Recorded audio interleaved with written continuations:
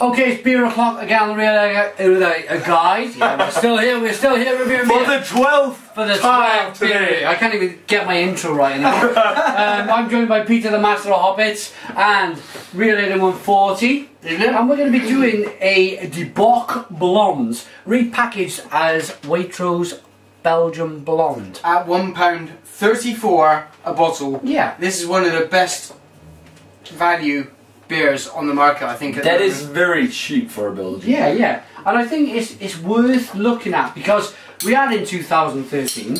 We are in the 6th year of a terrible downturn, and I think you have to kind of look at beers which you can session during the week where you want flavour. Yeah.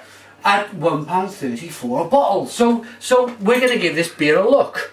Then again, it's 6.3% alcohol, so session, well, I'm not entirely sure. Yeah, maybe not session, but let's get this beer in the glass. I'm going to stand back and let you guys carry on. Let's see. I can crack this on camera.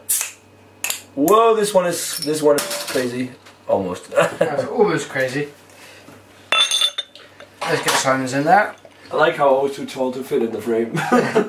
So Chris, you've had this beer on a number of occasions. This is your kind of weekly session beer? At £1.34, I find it rude actually to just not drink it for fun, actually. Okay. It's a cracking beer. I think what we want to think is review it. I mean, what does that work out in kroner, Peter? £1.34. Wow, it's only 10 kroners a bottle. Wow, that is cheap. Yeah. That is cheap for craft beer. About 10. It's a little more, but still. Brasserie Du Bocq, yeah, it's a renowned brewery. For that kind of money, it's wow, that's it's cheap. an own label supermarket brand. Colour. Hazy, nice, golden yellow. Wide, hazy golden ale. Yeah. What you'd expect Whitehead. from Belgian from a blonde. It's exactly what you'd want from a Belgian blonde. Yeah. Dig our noses into it? Yeah. Let's go. Cheers. No, it's it. I'm getting lovely banana yesterday. It reminds me of apple porridge or apple pudding. I think we're back. No, apple sauce. Apple sauce. Oh, yeah. We're back to where we were a couple of hours ago. Yeah. It's A little bit of spice, fruity esters, like peppery. It's lovely. Doughy, bready. I really like that applesauce like aroma. That smells pretty good. And it's 6.4%. Yeah, 6.3. 6.3, sorry. I reckon we should just get it. There's little nice bubbles. Give it a taste. Chin chin, chaps. Cheers, guys. And chin chin. Ooh. And skål. Yeah. Skål. And this is probably, before we taste, or you guys carry on taste, I'm going to talk. Peter has made his way all the way from Denmark. Carry on drinking, mate. I'll talk. Peter has made his way all the way from Denmark. This will be our final beer review in the kitchen of the Real Ale Guide with Chris and Peter. We really have had a great time with Peter over the last few days. It's been really fun meeting up, Simon. Fun time. Chris come to Cardiff, we all went out, we had a good time. Yeah, it's great. So anyway, back to the beer. I just wanted to say a quick thank you to Peter for coming. Let's go. Well, thanks for having me. Yeah, it's brilliant. So and cheers to the Celtic experience for doing with them. What I like about this one is it's not overly complicated. No, it's more of a simple blonde. But blondes are not as complicated as triples and Belgian strong blonde ales, of course. But it's got a nice amount of flavor. Yeah, I mean, what we're doing Sorry for interrupting. No, I think what we're trying to do here is we were discussing off camera what you guys drink in the week when you're not reviewing beer, and this would be something which you would be happily in a recession prepared to, not in a recession. I'm not saying it's a recession beer. I think I'm just getting myself all tied up here, so I'll hand over to Chris. It's a beer, and for the price, I don't think there's anything else. I mean, you can, and much as we are all advocates of this, you should go to your local beer shop. You should go to what's the beer shop in Cardiff, CF24. The bottle shop. The bottle shop in Cardiff. You should go to your local bottle shop. You should go to Favourite Beers in Cheltenham, and you should locate the good beers. This actually is a supermarket version of what is actually a good beer. They've labelled it with their own thing for Waitrose. Waitrose have a good habit of making good things happen to good stuff. It's come from Brasserie Du Bocq, so we know about them. We know that it's a good product.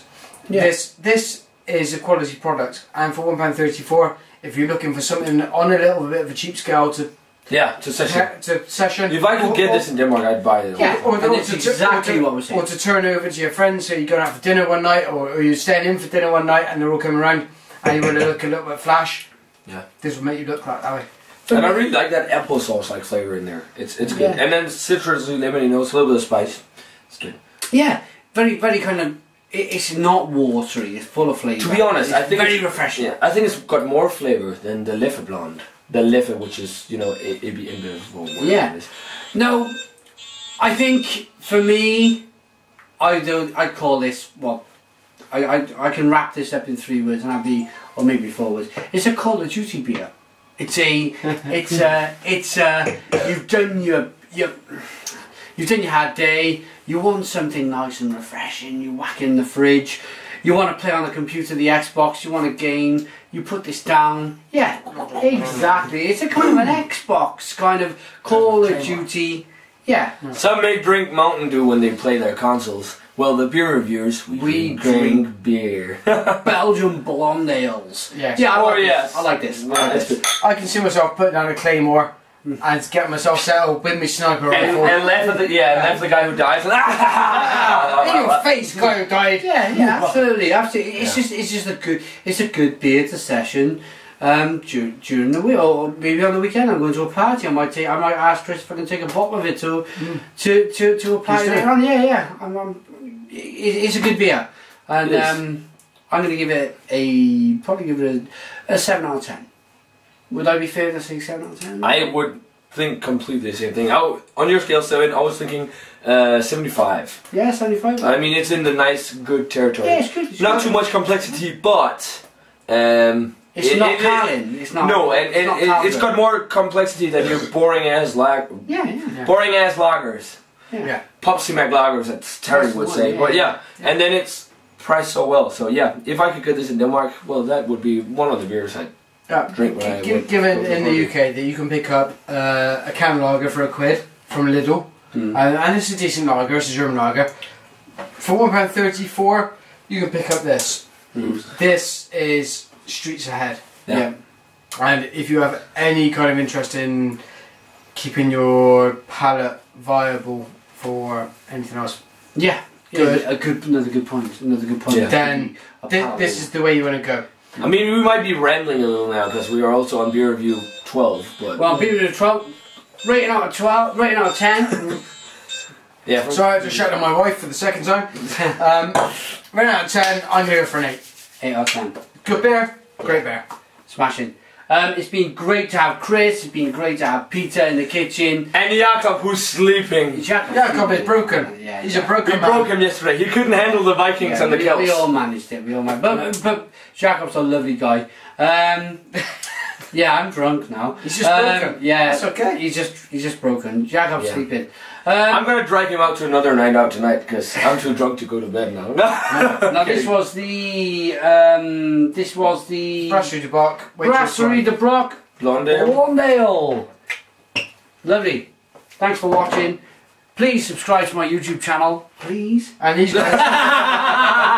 and cheers. Cheers.